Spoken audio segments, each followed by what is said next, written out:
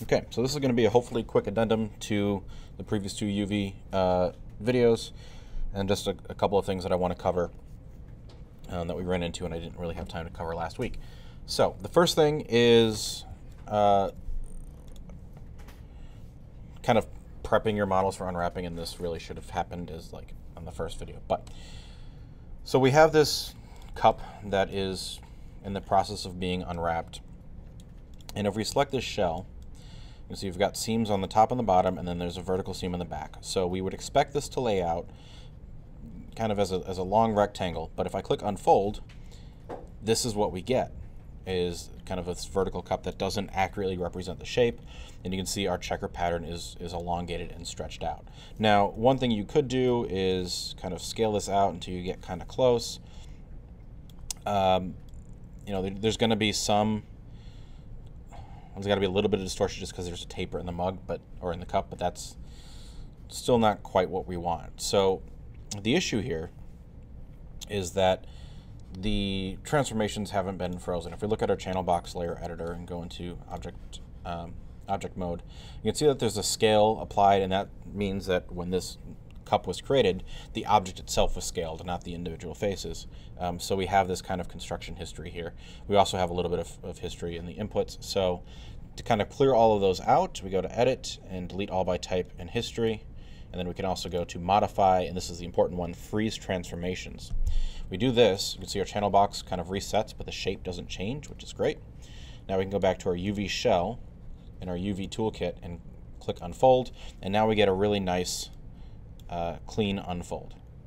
Okay, so if you're getting that issue with some of your objects where they're just not unfolding in the right kind of aspect ratio, they feel stretched or squashed, freeze your transformations and re-click unfold. If you've already set down a bunch of seams, you don't have to redo that. You just have to bounce out to object mode, freeze transformations, and then you can unfold those shells again, and you should have much better results.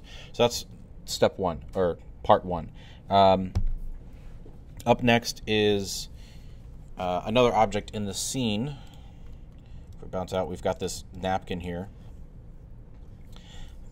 I'll frame that up and isolate that, and just kind of what is going to be the best way to unfold this. And I just want to walk through this real quick because it's going to bring up an important point towards the end.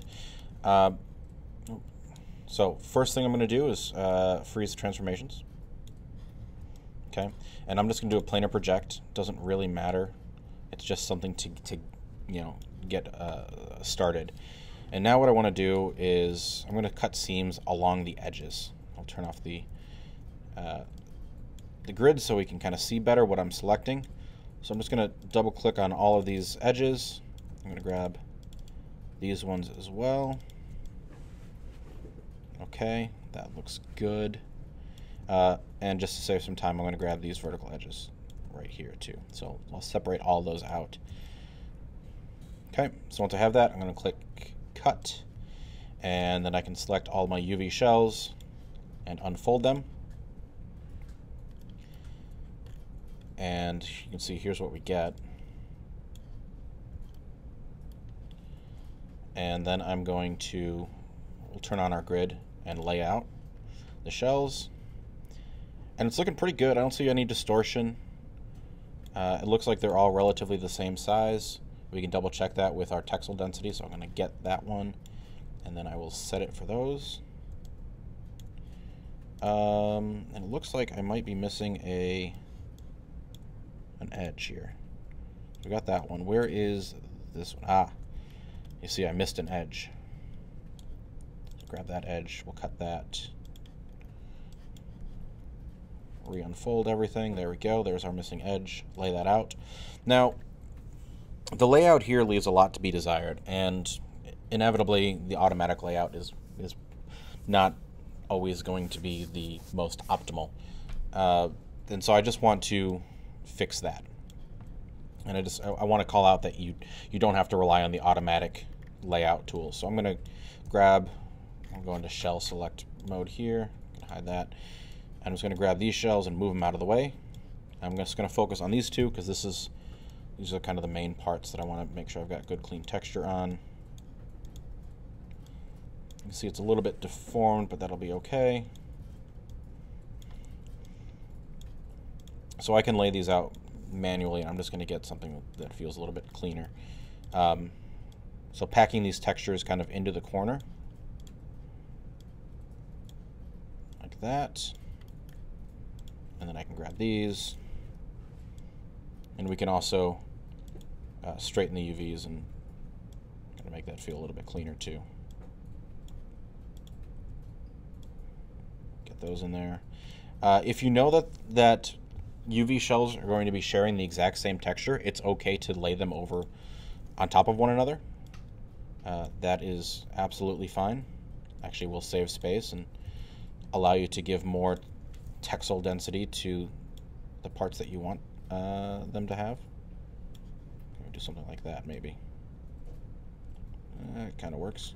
Also make sure you're checking that nothing is reversed, so we're good there. Cool.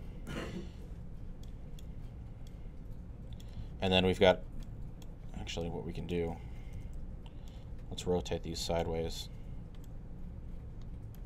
Let's see.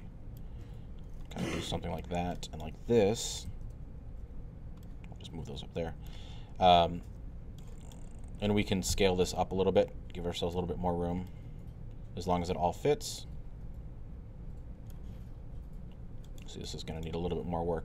But you get the idea, is that doing it manually, that works. It's just going to give you a little bit cleaner results, a little easier to texture.